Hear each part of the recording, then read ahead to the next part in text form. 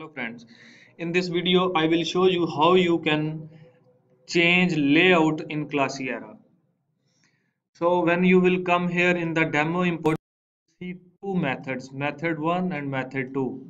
Let me first describe method 2.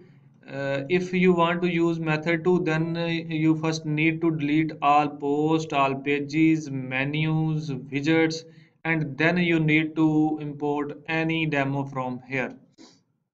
But the first method is very easy.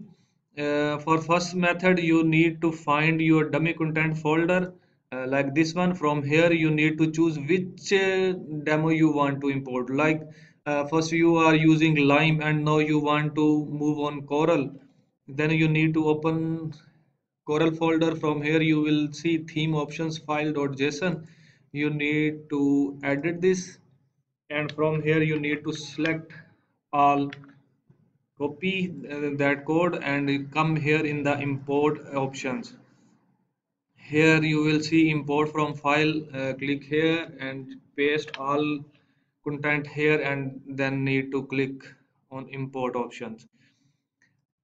When settings will be saved, then you must need to change the links from here. Here you will see Coral option. Here you need to put your own domain link here.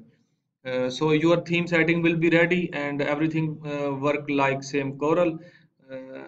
But if you want to use layer slider Coral, then as you know, here you need to also import the layers. But for the theme option, just need to import theme options and your demo will be changed, nothing else. But if there some images are missing, then you will see a single folder in dummy content here. From here you can import media by using tools, import option, WordPress. It's WordPress default options.